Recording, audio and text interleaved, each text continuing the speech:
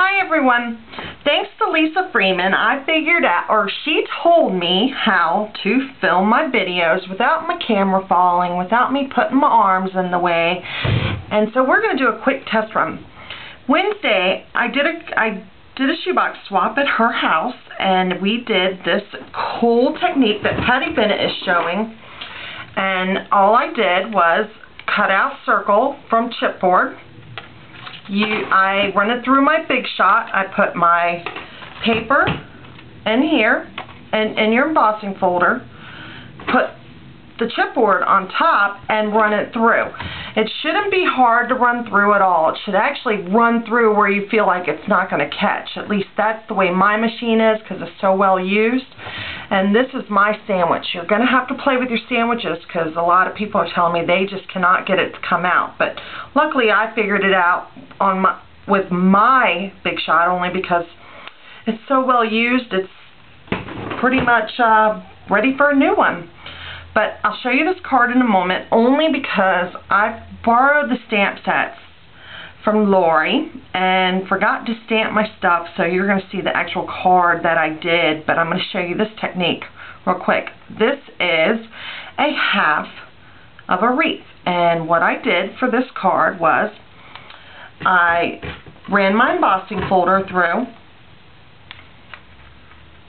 and then I chopped off this much. But you'll see why in the card. And then I'm going to rip real fast, I hope. Well, you know what? Now that YouTube has decided that your videos don't have to be a certain length of time. I don't know how long that's been, only because I've only been on YouTube for not even a month now. So just correct me if I'm wrong. But real quick, you're going to rip.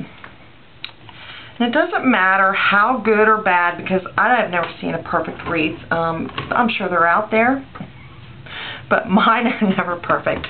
And then you're going to take your sponge dauber, and I'm using Always Artichoke, and I'm just going to lightly go over my flowers from the embossing folder. Petals aplenty.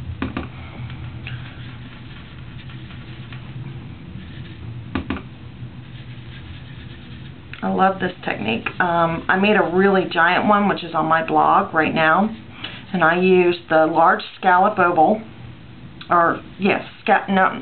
circle, and then I used my colossal to cut out the center. It's kind of hard when you're cutting chipboard, but if you take your time, it's possible, and it's something you will keep for a while anyway. So, and then I fleck the edges.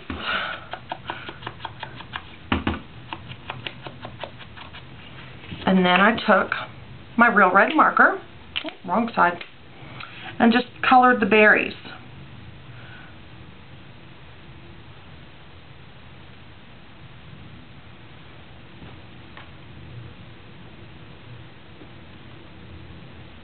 And there you have that. I'm not going to color all of them.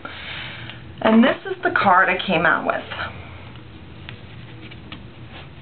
It's a window, or I actually wanted it to be a door, so a doorknob could be down here if you really want to put one on there. And then inside is the inside of your house, or anything and everything you want to put in there. The sky's the limit on this card, but the whole point is it looking like a door or a window with a wreath on it. Have a good day, guys.